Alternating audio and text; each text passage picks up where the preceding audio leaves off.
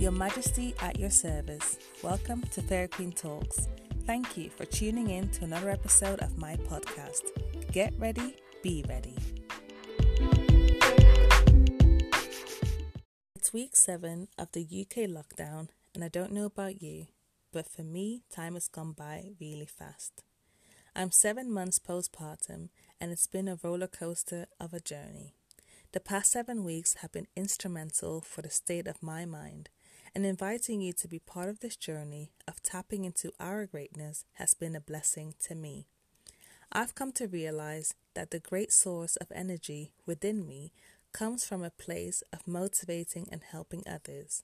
By helping others, I am indirectly helping myself because I'm able to see the value of the things I know to be true.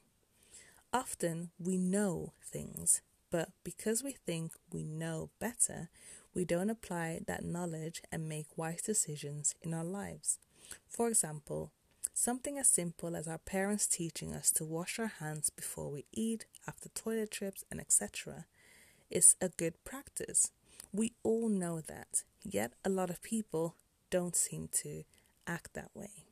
And it surprises me when this happens in restaurants especially. Yet now COVID-19 is here. It's all the new rave. It's all you hear about. Wash your hands, wash your hands. We should know this already and do better. The practice of washing our hands should be common knowledge, but common knowledge is not so common after all. My point is that we all know a lot of things, and if we took the time to do what we knew, we would be on the road to become our best selves. Now, before giving birth, I thought I'd be such an organized mum. I'd have my girls in a really good routine. I'd be working out all the time. I'd be breastfeeding till 6 months and just see my girls develop like no other. And when I tell you that the person I thought I'd be and who I was after giving birth is very, very opposite. I mean, the only thing I was able to organize were my girls' nappies and their milk. They were in their own and very inconvenient routine. I was very lazy and I would just stay in my room and in my PJs and just make sure my girls were alive. My girls are so chill and they just do things when they feel like it. As a new mum, I don't feel bad for my early stages of motherhood because I needed to adjust to this new chapter of my life. The hardest bit for me were the first 6 weeks. And after that, I got the hang of things. I was able to think about getting back to some form of normality within myself. I did things that I usually did, like serving in my callings at church.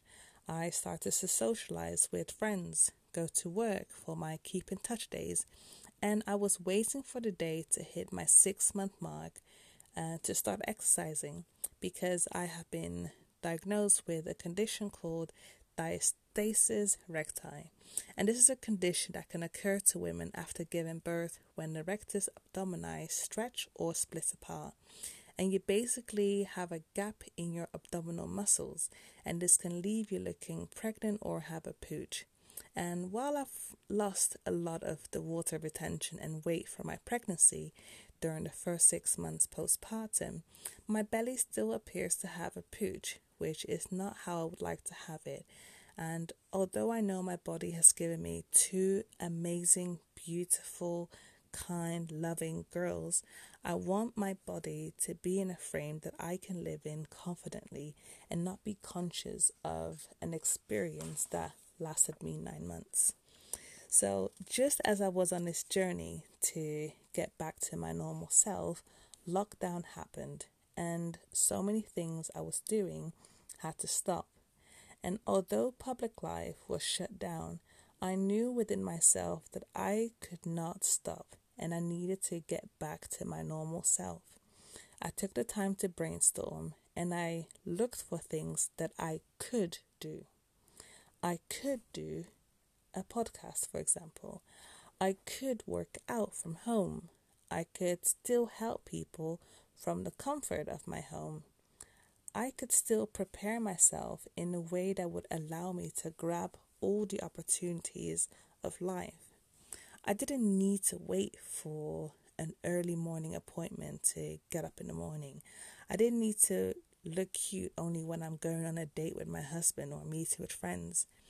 I didn't have to, or I don't have to wait for things, or people to get up and be ready. Now, this attitude of getting ready and being ready has allowed me to achieve so many things. It's allowed me to have a positive outlook on each day that I experience. I am able to wake up with a great amount of gratitude for another day on this earth, and I'm able to really receive all the goodness that this world has to offer. I'm able to dedicate some time to get my body into shape that I want. I am a bit more motivated to get dressed and use the clothes that are in my wardrobe. I look after the health of my hair because, all crowns need to be polished. I'm working towards my goals, and I have the consciousness that there are so many opportunities out there for me.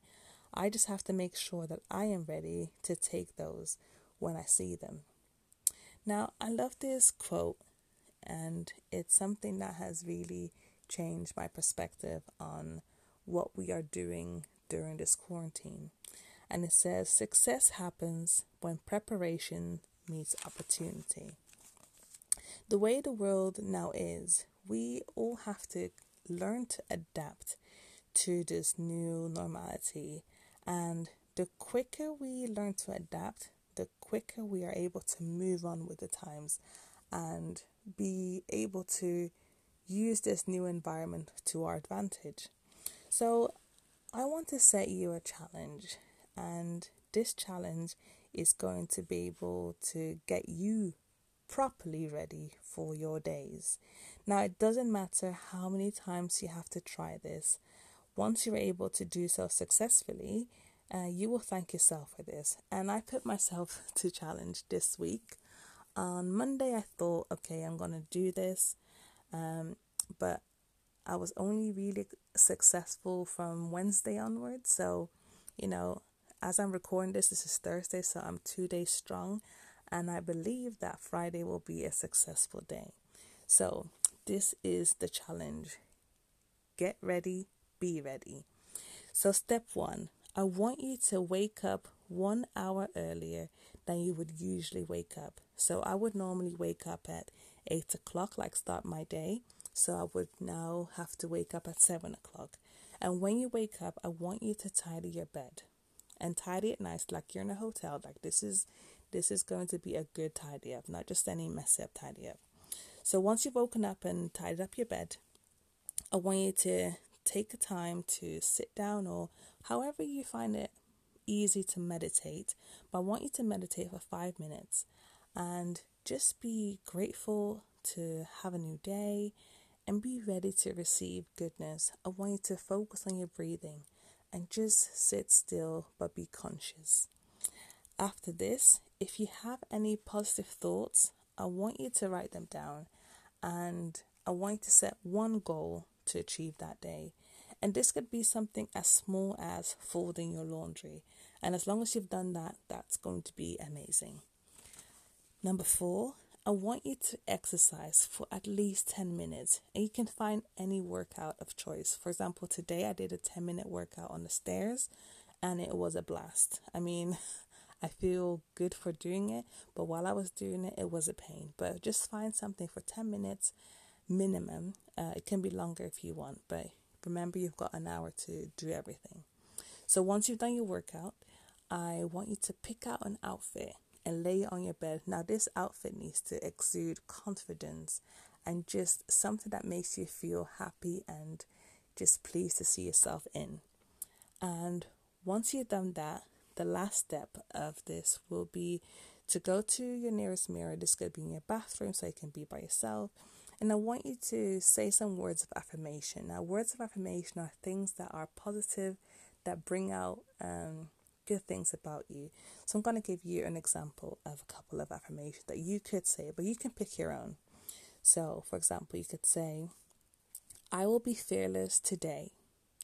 Today is full of possibilities. I love who I see in the mirror.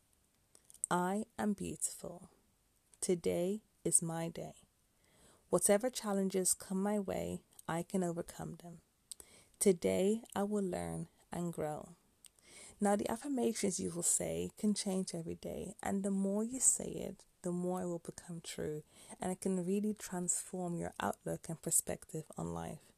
Now, after you've done all this, you can go back to your normal routine. So if you would take a shower the first thing you'd wake up, or you go for a run, you can carry on doing that.